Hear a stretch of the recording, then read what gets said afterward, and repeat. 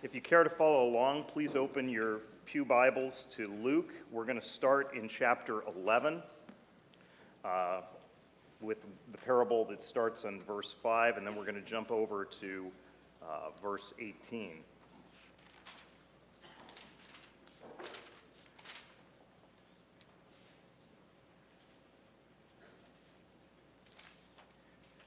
And I've given my eyesight and my preference for the NIV. I'm going to read it from the NIV, but if the words are slightly different, this is Luke 11, 5 to 8.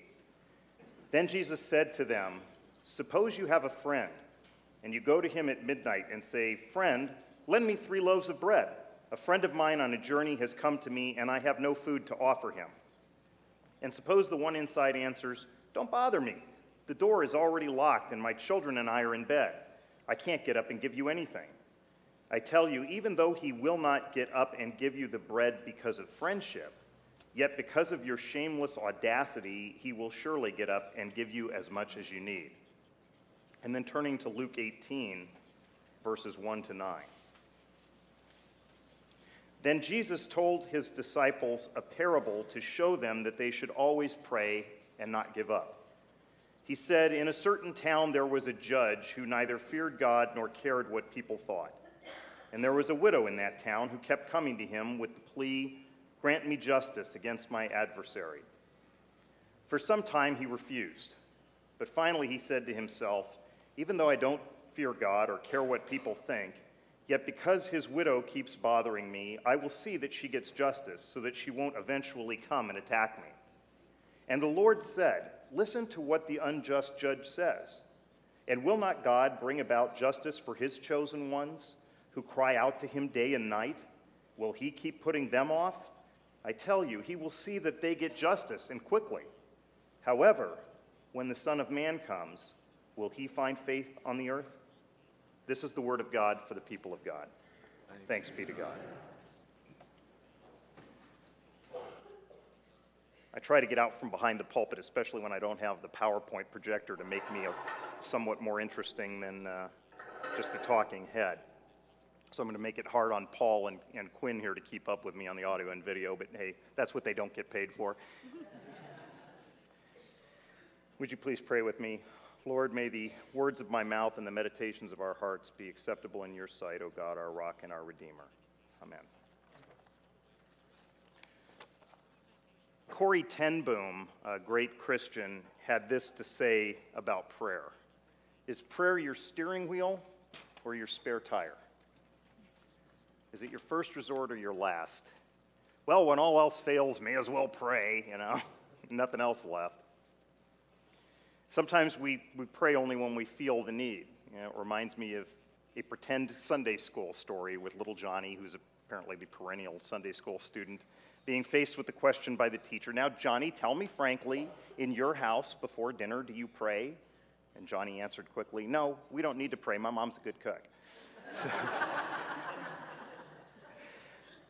Today, we're going to explore those dynamics and the meaning of the parables from the Gospel of Luke, as well as the offertory that Godsend is going to offer and the great hymns that we got from the choir, because they've already started my sermon for me. We're going to explore the meaning of what does it mean to listen to these themes and examine why is it that God wants us to be persistent in prayer. Why doesn't he just answer us immediately or give us the answer when we want it? How do we deal with the feelings of frustration and disappointment when it seems that there is no answer to our prayers? How do we come to grips with the fact that no and not yet are also answers, even though they may not be the ones we want to hear? How do we listen for God in the silence and be aware of those answers that we may not expect to be hearing? And above all, how can we learn to focus our prayers by putting God's will ahead of our own? Because sometimes that's what it takes to urge that answer forward. So we have the parable of the persistent friend, or in more Latin terms, the importunate neighbor. Importunate rhymes with unfortunate, but what does it mean? It means persistent, especially to the point of being annoying or intrusive, urgently persistent in solicitation. So anybody who's emailed me expecting a response knows that generally you've got to be importunate, because it'll take a couple of tries, perhaps, with all the hundreds of emails I get for me to act. We know that it's just sort of a fact of life that the squeaky wheel gets the grease. And we see that adage in both parables of the lazy neighbor and the unjust judge. But was Christ really intending to compare our Heavenly Father to a lazy neighbor or an unjust judge? Is that what he was saying? You've got to bother God because he really doesn't care, but eventually he'll just get around to it because it's better than hearing from you all the time? No, in thinking about it, I think the answer is that the persistence that God seeks from us in prayer isn't for his benefit, it's for ours. It isn't for his motivation, it's for ours. In the surrounding scriptures that attend these parables, Jesus says that even if a flawed human being, an imperfect person with selfish motives or procrastination, is willing to respond to persistent pleas, then how much more will our loving Father, who has only our best interests at heart, want to do for us? So if God is love and he stands ready to take care of his people and to answer our prayers, why make us ask repeatedly? Why does he even dare to say no sometimes? Well, that's hard, and here's something that I think we have to come to grips with. God isn't Santa Claus. He isn't a genie in a bottle, and he isn't Amazon.com. This Christmas it was great because I have family members who have come to the realization that making somebody go out and buy them something in hopes that you've thrown the dart in the right spot on the board and found what they want isn't necessarily the best way to spend money or share your generosity. So there's this technology on Amazon where you can make your own little wish list of things you really want, and then you click a button and it's sent out to the world and everybody can see what it is they want to buy for you, kind of like a wedding registry but for everyday gifts. And I came to realize that sort of in my prayer life, I'm sort of sending that wish list out to God and expecting him to hit my Amazon.com wish list there. And I've given him 2 or 3 choices. So, if they don't have the Beats pill in white with the gold trim, I can get it in black. That'll be okay. God doesn't exist to satisfy our will. We exist as a reflection of his will. And this is a theme that's uncomfortable for many of us. It bothers some of us. I get it when people say, oh, for those who are fans of the Monty Python British comedy troupe, God, we're always groveling in front of God. God just wants us to grovel, and he has to reinforce how he's mighty and we're low, and even in the affirmations of faith or in the prayer of confession, we're always putting ourselves down here and talking about how rotten we are and how lowly we are, and we can't look, you got to avert our eyes, and da-da-da-da-da.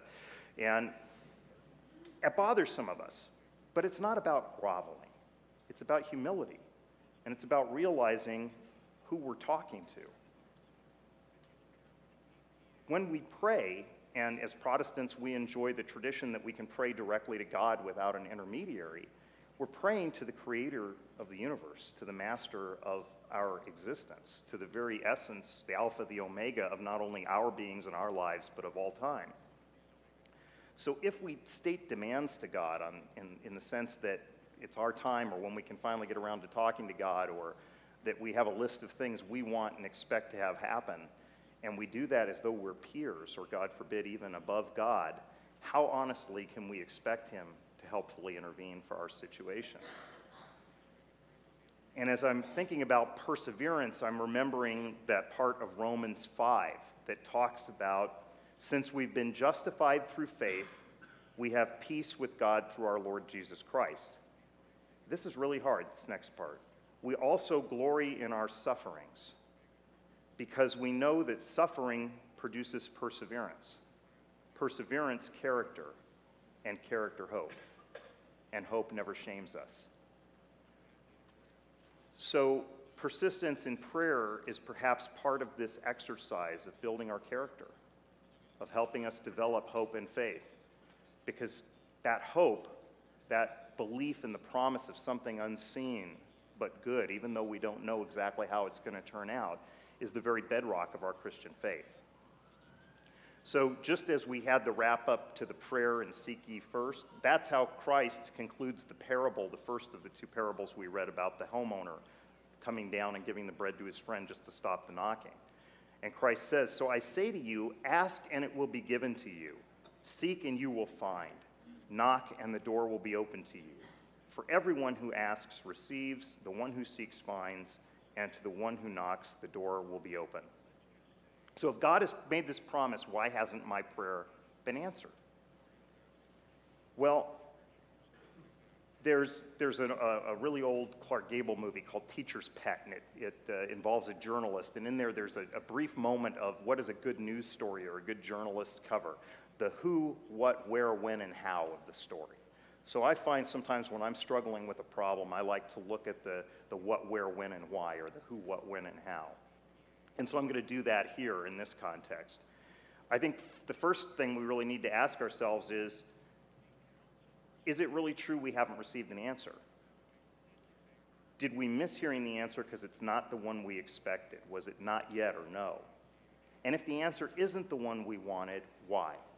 What are we praying for? You know, maybe we're not praying for the right thing, or we're not praying for it at the right time. Throughout many wars and armed conflicts, devout Christians on both sides have prayed for exactly opposite results. God is a just God, and he's a logical God. How can he grant the prayers of a devout Lutheran in Germany in World War II for Germany to prevail, while at the same time granting the prayers of a devout Presbyterian in America that America prevail in the war? And I don't think God was picking sides, whether it's a Super Bowl team, praying for opposite results or whatever. God's will has to be paramount to our own plans. And so perhaps the way we're phrasing our prayer is more designed to satisfy a need the way we see it, as opposed to from the broader perspective of how God sees things. Is what we're asking for really the proper subject of prayer? Here's one of my flaws. I leave late for an appointment, and then I pray frantically that there's no traffic and I get green lights all the way. Who would want to get on board with a plane with a pilot who was like, oh God, I had a great weekend. I didn't get around to doing that pre-flight inspection on the plane. I may not have put enough fuel in, but oh well, God's my co-pilot, right? I'll just pray I get there. Or the New York Giants famously praying on the Super Bowl 25 sidelines for the Buffalo Bills kicker to miss a potentially game-winning field goal. Is that really what God wants us to be praying for? Is that really what the master of the universe is going to take time out for, put the other calls on hold, and say, yeah, you know what, I don't want Norwood making that kick? Are we seeking the easy way out, the path of least resistance in our prayers? I know that's my favorite path. A close friend sent me this week an email reflection talking about this very subject of, do we pray to skirt adversity and get around the challenges when often God's will for us is really to go through them?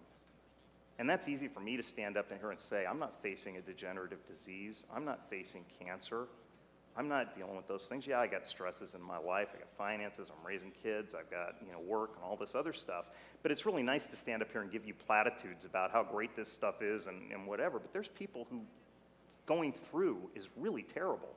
They would much rather go around than through that kind of problem. And we need to recognize that, I think as that author of that devotional posted, we need to understand that God has that plan for through. And even though we don't know why, whatever it is he has on the other side is what's best for us. And we don't know why, and we won't know why in this lifetime. And really that comes down to that core decision of faith that we make every day as Christians. Are we going to believe, even though the world can mock us, even though there's a lot of ways that you can ridicule the faith or say, oh yeah, that plane crash killing all those kids or that school shooting, that's really nice handiwork there, God. Didn't see you answering that prayer, but suddenly I get something good happen to me and I'm going to give you all the praise. Well, you know what? That's part of the difficulty of Christianity. That's part of exercising our faith, is knowing that God is in control and he does have the answers, even when we don't like them and can't understand them now. If God were Santa Claus and if he just simply granted our prayers as we asked for them, if prayer were simply a matter of making a wish list, what would we learn of faith? Wouldn't we likely view ourselves as the source of the power? We make a wish, it turns into reality. we become the center of the universe, not God. So in this litany of asking myself why the prayers aren't being answered, where am I praying? Am I praying in the right format and context, and am I praying in the right place? Jesus talks about going into a closet and praying, not praying for the sake of being seen. Now, I know, Madonna puts on a great show, and she has her little huddle ahead of time, and Tim Tebow has made a lot of controversy for taking the knee at the football field and all that stuff, and maybe there's a place for that kind of prayer. But when we're talking about the kind of contemplative prayer, the kind of prayer that we need to get through a life-changing adversity or make an important decision, do we take a pay cut or move for a better job on the chance it'll come out better? Do we leave an abusive spouse even though it means disruption for our children? Do we opt for medical care that's palliative, or do we try to continue to seek a cure? That kind of prayer, you try different places. You try it alone in solitude, like on the night of his arrest when Christ went and left his disciples for a few minutes and prayed in the Garden of Gethsemane. Or we pray in groups here in the church or in a sanctified place. I know when things have been really bothering me, sometimes I've found a niche in a cemetery that's really peaceful, or in a park, some place where I feel connected to God, whether it's a church cathedral or a mountain cathedral, to put aside all the other thoughts and really spend a moment addressing our concerns to the Master of the universe. When do we talk to God? I know my mom always says, every time I call her, "You never call." I'm calling now, Mom. You never call. I have certain friends and relatives, I think we all do, who call only when they need something. Are we that way with God? Are we calling only when we're in trouble, or we're calling only when we need something because of a crisis, as opposed to calling and just saying thank you? I think sometimes getting through those hard parts, focusing on what we are grateful for while we're waiting for the bigger answers, thanking for the little ones, can help grant us perseverance and patience. It's ironic that we live in an era of modern instant messaging, and we can get information more quickly and readily than we ever could before, and yet it seems we've grown more impatient as a result. We think, oh, well, look at those lucky people who lived a couple thousand years ago. God would appear to them. He's burning bushes, and he's, shouting people's names 3 times in rooms, and he's leading them out of Egypt and doing all this great stuff, and Christ is walking around healing the blind and the sick and the lame, and they all got to see that, and we don't. Well, remember, too, how few, a relatively handful of people got to see that. And I don't know about you, but I really wouldn't want to trade place with the Jewish slaves in Egypt just for the benefit of getting a chance to see that burning bush or those testamentary tablets come down. But think about it also, most people couldn't read back then. There was no way of communicating God's word. Now we have technology and literacy rates where anybody who really wants to in this country find the word of God can easily do it, can easily worship. God is here. He's no less present. He's no more absent than before. But we have means of accessing him that our forebears did not. Are we ready for what we've asked for? Is now the right time? I think there's an old adage, be careful what you wish for, you just might get it. Parents can relate to telling their kids no or not now, not because we want to deprive them of something that's helpful or beneficial to them, but because we know what's best for them, and we know it's not yet the right time. Handing the new driver the keys to the Porsche sports car would probably answer every young driver's fervent prayer, but we know that would end possibly in tragedy and would not be what's best for them. And that brings us back again to the fact God tells us he wants to have faith like a child, but none of us want to be treated like children. We don't like the fact that God is our Father, and he gets to say no, or not now, or not yet, because we are his children. Persisting in prayer and critically self-examining ourselves in the face of a no answer or no answer is important for humility and for subjecting ourselves and writing that relationship, that understanding of how does God's mercy flow and who earned it, us or Christ? Is it a gift or an entitlement? The passage from Luke 18 concludes with Jesus asking the question, upon his return, will he find faith on earth? This suggests that, to me, that unanswered prayers or delay in answering prayer may be meant to strengthen our faith, and that despite our frustration, doubts, and disappointments, persisting in prayer is a way of us showing that faith back to God, to say, we understand, I don't have the answer I'm looking for yet, God, but I'm not quitting. It's not a one-time call. Prayer is cathartic. It's a way, even if we don't get the answer right now, it's a way of cleansing and purging ourselves. It's a way of just going on a rant. Not that we're ranting at God, but I know folks who feel better after they go on a rant. I'm certainly probably one of them. There's a certain value to getting these things off our chest, even if we can't deal with them right now. And prayer is formative and inspirational. You know, we pray from our own perspective, and the biblical account of David and Goliath doesn't necessarily mention prayer, but I think we can probably intuit the prayers of the characters involved by their actions. So you have King Saul, and he wants David to be victorious over the Philistine giant Goliath. But Saul's approach was to give David a heavy helmet, armor, and a huge heavy sword. His vision of victory was to thrust out with a heavy sword to kill a giant.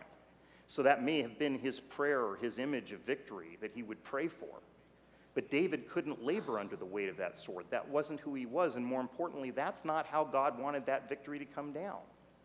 Because if it had come down that way, it would have just been another military battle, or perhaps one for the underdog, but the manner of victory would have risked taking the focus away from God's true message and his divine power by allotting the credit to Saul or his swordsmith or David's swordsmanship. We know that Paul, the apostle, prayed 3 times for a thorn to be removed from his flesh. He had some terrible affliction. We don't know what it was, but it bothered him enough that he repeatedly prayed for it. And it was never removed. When that prayer went unanswered, he took it on faith that there was some higher purpose for him to live with this affliction. He viewed it as perhaps keeping him humble. He didn't like it. He continued to pray, but over time that prayer evolved from one of God remove the affliction to God make me strong in my weakness. He focused us that God's grace is sufficient for you, for my power is made perfect in weakness. Therefore, I will boast all the more gladly about my weaknesses so Christ's power may rest on me. Even in addition to the Lord's Prayer, which should be more called the disciples' prayer, Christ gave another example of how to pray when he was in the garden. On the night of his arrest, he fell face to the ground alone and prayed, "My Father, if it is possible, may this cup be taken from me. Yet not as I will, but as you will," putting God's will paramount to our own. So if we ponder the words of the hymn, "What a Friend We Have in Jesus," they're amazing in and of themselves, but Joseph Scriven, who wrote them as a poem in the 1850s, had an amazing story. He was living in Ireland, he fell in love, and the day before he was to be married, he met his wife streamside on a horseback ride. She arrived first. The horse threw her. She fell and hit her head and drowned in the stream. He arrived as her dead body was being pulled from the water. In the face of that horrible adversity, he decided to get as far away as he could, and he moved to Canada, and he became a great saint among people doing all kinds of good Samaritan-type deeds. He became a tutor and eventually met the daughter of one of his patrons, a pupil, and he fell in love, and they were engaged to be married. And again, shortly before that wedding, she died. He never married again. Tried to marry again. And as his mother lay dying in Ireland and he had neither the means nor ability to get to her, he wrote in poem form the hymn that we have today is "What a Friend We Have in Jesus." He focuses, even through all that grief and sorrow, what a friend we have in Jesus, all our sins and griefs to bear. What a privilege to carry everything to God in prayer. And then he focuses, much as the commandments do. We have the positive commandments, we shall worship the Lord our God before others, and then we have the negative commandments, you shall not murder. He focuses on the negative as well. What a peace we often forfeit, what needless pain we bear, all because we do not carry everything to God in prayer. Again, he's talking about that balm of prayer, the ability to have some healing in our lives, even if the answer isn't coming yet, by knowing that there is one there who's listening, who has our best interest in heart. Listen also as God sings the song Blessings by Laura Story. Amazing chorus about how blessings may come through raindrops or tears, not just the things that we want to have happen.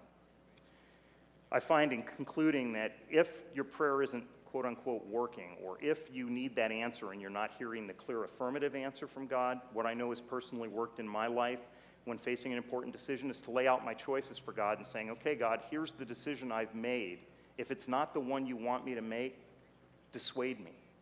Don't just pray for affirmation and a granting of peace or power, but sometimes that conflict. I know there was a law firm I worked for a long time, and I kept praying for advancement there, and they weren't advancing anybody ahead of me, but I wasn't advancing, and I was very frustrated, and I kept praying that things would change there when God's actual plan was for me to leave and go out on my own and do other things, get back down to Orange County, be here for the birth of my children instead of working in Los Angeles. And it wasn't until I prayed that prayer, okay, God, if this isn't where I'm meant to be, show me. And boy, did he show me.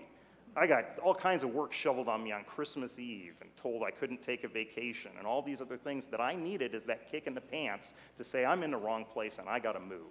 And that was God's negative cattle prod of prayer, if you will, making sure that I got moving when I needed to. When all else fails, Romans 8:26 tells us that the Spirit, the Holy Spirit, will help us in our weakness. If you don't know what to pray for, just make a sound. And the Spirit, when we don't know what we ought to pray for, himself will intervene with groans too deep for words. Whatever your prayer, I beseech you to follow Christ's example in the garden. Ask for specific relief, and above all else, not your will, not my will, but yours. Amen.